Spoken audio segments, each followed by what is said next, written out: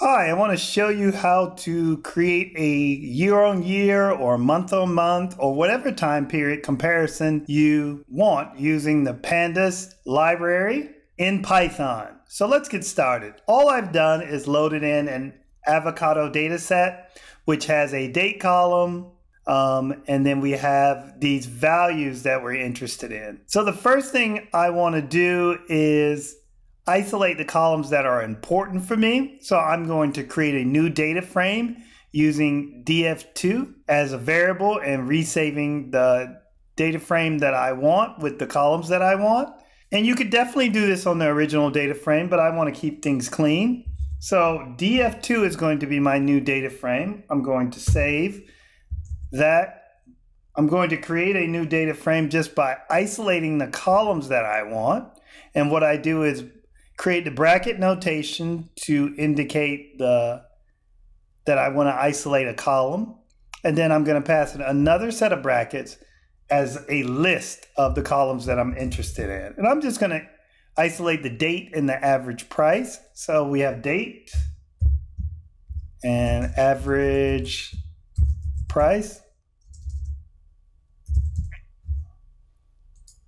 And then we can take a look at the head of that data frame, df2. And now we have those two things that we're interested in. So now that we have our new data frame, df2, we want to get the difference first, just see how we get the difference between each one of these periods of time. And the way we do that is to use the diff function. And we isolate a column that we want to show the difference of. Since we only have this average price column, we can isolate that. And I'm going to create a new column by just saying difference. And then I'm going to pass that column df and df, not df, df2, since we're using the new data frame. And then I'm going to isolate the average price column. And then I'm going to use the function diff, which is a native function. And we can press Shift Tab to see what that requires. So the main argument is the periods that we need to pass it. And what does it return? It'll return the first differences of each period or row. So I'm going to pass it a 1, and let me create a few more cells here. So now we're passing this a new column. We're taking the difference of each one of these periods of time. If I run that, we should see the difference between each one of these rows. So we can see the data frame. We just use df2 and pass it the head function, Shift and Enter. We get a little error, but that's okay. So we can see that the difference between 133 and the previous column is 0 because there's no other previous column, but the difference between 135 and 132 is 0.2, and the difference here is 0.42, and the difference here is 0.15. So we already have this column, so that gives us a comparison. Now we would like to have this so we can see a year-on-year comparison. So it would be better to create a data frame with a year grouping. Check out what the data types are. Because if we have the date time data type, we can do a lot with our grouping. So let's say df2.dtypes. And we can see that the date is an object and not a date time. So we can create that for ourselves. So now we can just create our year data frame. Year, I'm going to call it year summary. And we can say, we can just use equals df to.copy to copy that data frame. And now that we have that, we can use the year underscore summary. And then I want to isolate the date column. And now I want to change that to a date time column using PD dot, and Pandas is our save variable as PD, to date time function. And then we can take a look at what that function requires. And now that we have that, we can just pass it our column, which is going to be this column. So I'm just going to copy and paste that to make sure it's correct. And now we can reevaluate our output of this column by looking at the head. And now you see we have the same information, but instead of the head, I want to look at the data types now and see if we have the right data type. And now you see we have a date time object. So now that we have a date time object, we can isolate the year. So I'm going to create a year column by year summary, and then I'm going to pass it a year by a column called year equals, and because we have turned this into a date time, we can use the year summary date, and now we can use the DT object to isolate the year. So dot DT and then year. I can't remember if it's a capital year or lower, so let's find out. And if you want to see all the different objects that you can pull out of here, check out the documentation. So let's see if this works. So maybe this needs to be lowercase. Yes. Now if we reevaluate that data frame by just looking at the head,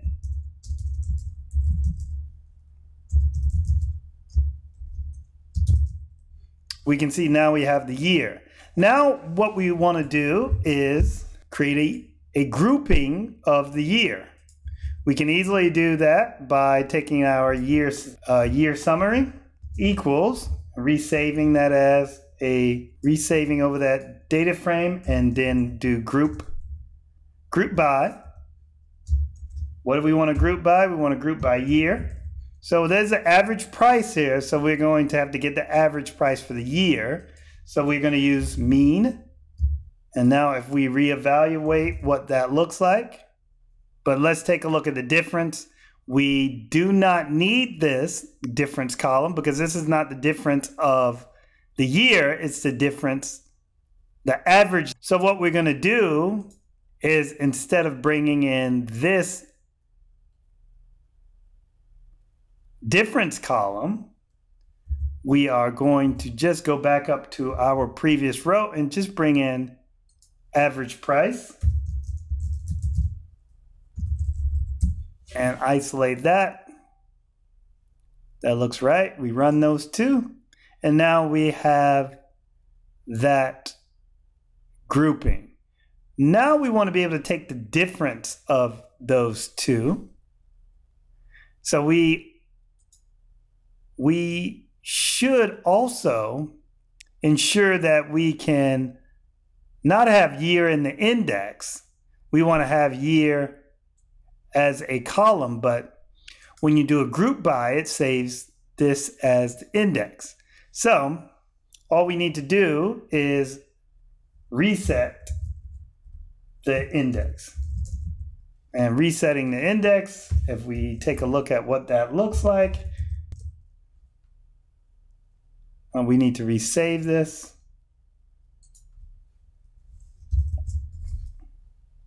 And you'll see the result. Now you have the year as a column and the average price.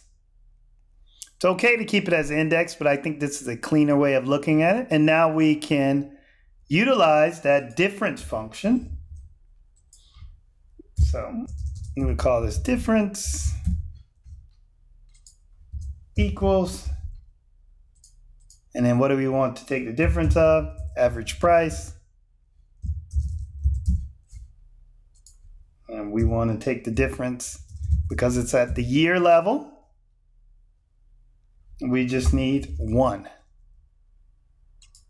All right, that looks about right. We run that. Let's take a look at the head. Oh, we don't even need to take a look at the head because the data frame is small. Now we have the difference in price. But what if you wanted to turn this into a percentage instead of just a pure difference? You can just create a percentage column. So I'm going to just copy this to save a little bit of time. Let me create a couple more cells. So we would want to change this into percentage. Well, we can call it year over year percentage diff. Now we have a new column name. We pass it our data frame. Now, we already have the difference here, so I'm going to select that column. So we have the difference. And the difference is new versus minus old divided by old. So we have the difference already. So we just need to divide this by the previous value. And if we just isolate this value, it's on this row, and we have the difference on the next row. So we only need to divide it by the original row. And then we just need to, and of course we can multiply that by 100. And then we can take a look at the resulting data frame.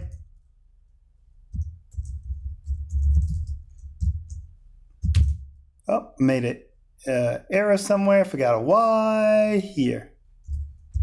So you can see that there's a 2% change here from 133, there's 11%.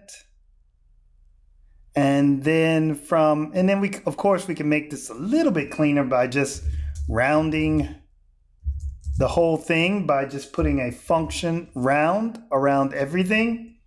And then I want to round it to 2 decimals. So I've used this 2. I'm going to run that by pressing Shift Enter. And now we can see the difference. And of course, you can even add a percent here if you want a percent sign. However, there is, from this row to this row, there is a 4% difference between these two, which represents a 2% change. And if you do the math, it's correct. And then there's from 133 to 151, there's a 11% change, which represents 17 cents. And then here to here, you can see there is a 16% change, 16 cent change, which represents negative 12%. So that's just a quick way to do year over year. You can definitely go back up, and instead of using year, you would just use the month here. So we could follow the same steps to see the monthly information, and just to take you through the code so I don't have to take you through each step. The only thing you're going to be doing different than the steps we already created is using the month instead of the year method here. So we can see we have the data frame by year and month, and we can see the price, and then we can get the difference here. And then we can get the percent difference here. I hope that helps. Thank you.